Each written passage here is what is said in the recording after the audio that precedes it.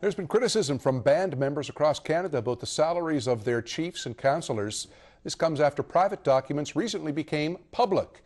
With more on what's happening here on PEI, here's Lindsay Carroll. Earlier this fall, the federal government released the salaries of all chiefs and band councillors across the country to the Canadian Taxpayers Federation. It was part of an access to information request. The Federation says it was shocked at how large the salaries are in Atlantic Canada, considering the small band numbers. And it's no different on PEI. On the island, there are two bands. Lennox Island has 800 members. Chief Darlene Bernard is making $91,000 a year. Her councillors make from $30,000 to $50,000. The Abogwit First Nation Chief Brian Francis has 244 band members and makes more than Bernard, $120,000 a year. That's more than a provincial cabinet minister.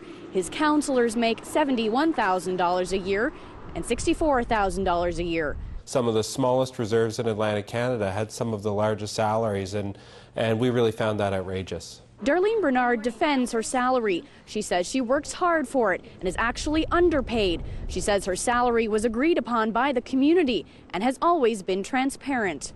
Chief Brian Francis didn't return CBC's phone calls and wasn't at the reserve office today.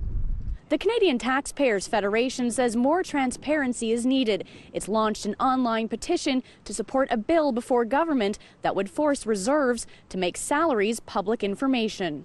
I've been hearing from hundreds of band members in the Atlantic region and across Canada who are outraged at what they see as a gross misexpenditure of money when they see their chiefs and councillors making hundreds of thousands of dollars, yet the average salary on reserve is just about $15,000 in Canada.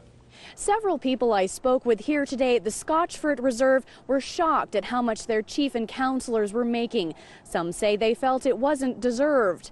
One person I spoke with went as far to say they felt it was an embarrassment.